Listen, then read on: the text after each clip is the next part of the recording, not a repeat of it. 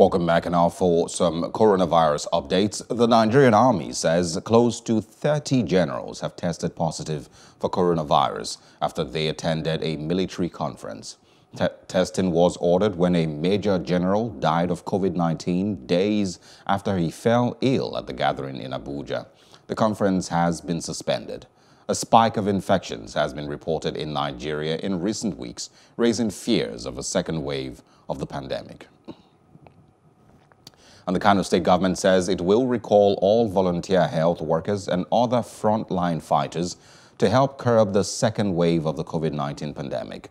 Governor Umar Ganduje stated this and, of course, stated that with the increase in number of infections in the state, it has become necessary for the state government to recall the services of the workers to help fight the virus across the 44 local government areas of the state.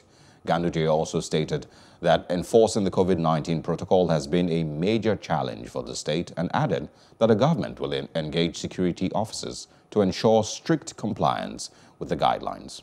All those health workers, NGOs, development partners, our various health programs that came up with different type of blueprints, engaging different personalities. I think we have to be on the same page so that we take this fight back to community level.